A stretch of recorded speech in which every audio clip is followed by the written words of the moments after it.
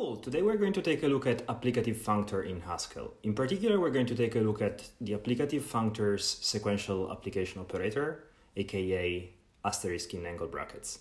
Let's take a look at the type signature. Okay, so here we have the type signature. Notice that everything is wrapped up in a context f, which is a functor. So we have a step function that goes from a to b, wrapped up in the context f, an initial value of type A wrapped up in the context f, and our output of type B wrapped up in a context f. If you want to see a better explanation of what being in a context means, take a look at the previous video. In any case, here it's kinda easy to see that the way this all works in the implementation is that we need to apply our step function here to go from the initial value to the final value. So somehow we can imagine that what happens here is that this value of type A here is first extracted. This function from A to B is extracted from the context 2.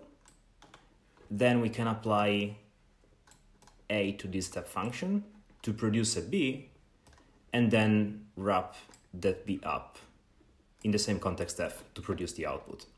So in the previous two videos, we covered function application and fmap. Let's see them compared to the new applicative functor's sequential application operator. Now, if you remember from two videos ago, we saw that the function application operator is just taking a value of type A and applying it to the step function to produce the output of type B, which is exactly what we need. In terms of fmap, we have a similar behavior. We just need to unwrap somehow the value of type A from this functorial context f. And as we have seen in the previous video, the way this step function is applied depends on the semantics of the context f. So in other words, we can say we have one discriminator here on how the step function is applied.